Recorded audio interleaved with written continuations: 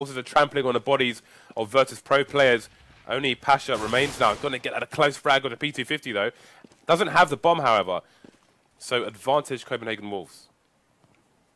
It's an expensive round for them as well, but they should be able to afford a full buy in the following round. Pasha with a minute to play with here, going to take a completely different approach.